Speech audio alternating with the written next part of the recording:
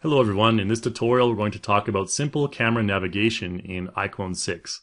So to get started, let's go ahead and add a prop into our scene first. To do that, I'm going to go to my Content Manager, into my Set tab up here, into my Props and 3D Blocks folders, and I'm going to scroll down and find myself this box 001.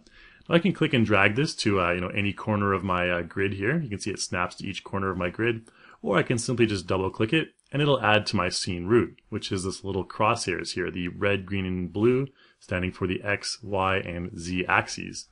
Now, the key to navigating in iClone the most simple way possible is holding the Alt key. So if I hold down the Alt key with my object selected here and press the left mouse button, that'll allow me to pan back and forth and up and down. If I hold the Alt key and my right mouse button, that will allow me to orbit around the object I have selected. So pretty simple.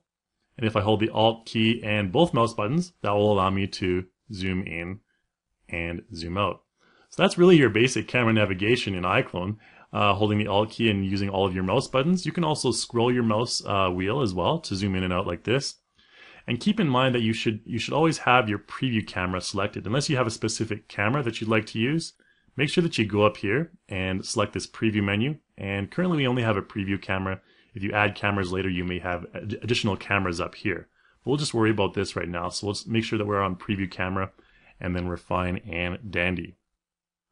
Let's add another character. Let's add another item into our scene. Let's add a character. I'm going to go over here to my actor tab and into my avatar folder, into G6 characters. I'm just going to click and drag Mr. Mason, our G6 character, into our scene. So once Mason's added in, I'm going to give you a couple of hotkeys that are really useful, super useful for camera navigation. Now normally when you navigate, you're going to navigate around the object that you have selected. So currently we have Mason selected, and if I press the Alt and right mouse button, you can see I'm orbiting now around Mason right here. Alt and left mouse button, and Alt and zoom in and out. It'll be relative to our selected object currently, which is Mason. But what if we don't have anything selected? So if I click off here, and I hold the Alt key and left mouse button, and I go way over here, and then I hold Alt and right mouse button to orbit, I can't really find my characters, and that's because I'm orbiting around the scene root, which is that little crosshairs that I showed you before. Now if I want to find my characters, if I'm lost in my scene somewhere, the easiest way to find the items in your scene is to go to your Scene Manager tab right here. And you can see we have Avatar Mason and we have a box. So I'm going to select the Avatar Mason, and what I'm going to do is I'm going to press the A hotkey, and that's going to give me a right-hand view of Mason. If I press the S hotkey, that'll give me a view from the left-hand side. The D hotkey will give me a rear view, D for derriere, I guess, and F for front will give you a front view of Mason. The G hotkey will give you an overhead view. The H hotkey won't do anything in this case, but the J hotkey will focus on your character's face. Now the J hotkey only works for characters because props don't have faces or heads. The J hotkey is really useful for zooming in quickly on a character's face to do some facial animation. In addition to that, we have the K hotkey. And the K hotkey will give you an overhead 45-degree angle view of all of the objects in your scene. So say, for example, I wanted to add some more cubes into my scene. I went over here to Content and I added a couple more boxes into my scene. Let's just click and drag these boxes, way over here and way over here. So we have Mason in a strange field of boxes.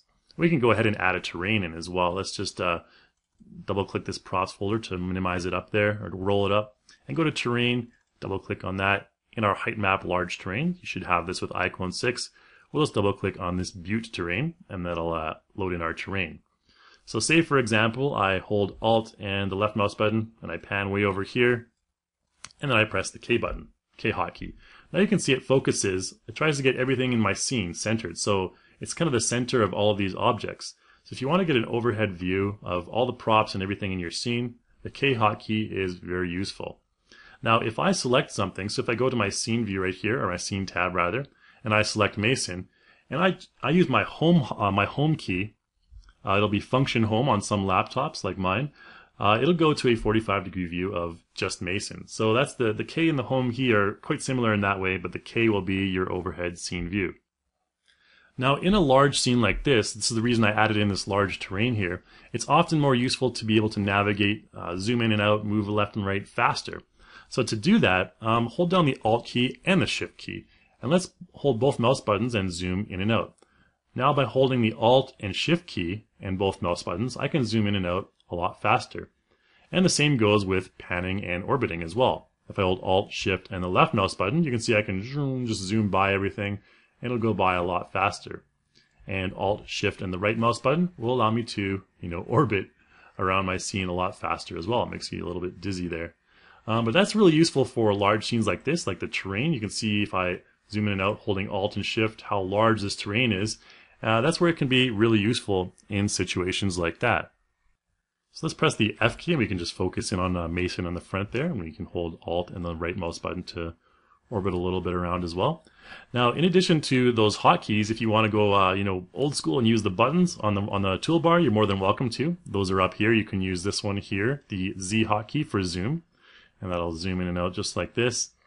The X hotkey will be for pan, and that'll allow you to pan left and right, just like holding Alt and the left mouse button. And this one here is orbit, or the C hotkey, and that will allow you to orbit your selected item like this. And this one here contains all of the different hotkeys that I just showed you. So if you click on the arrow there on the bottom, you can see all the different hotkeys. And there's also a bottom one here which doesn't really have a hotkey. It's not used very often there. So we'll just click on that, and you can go to the bottom view of Mason, and then press K to go to your overhead view of your entire scene.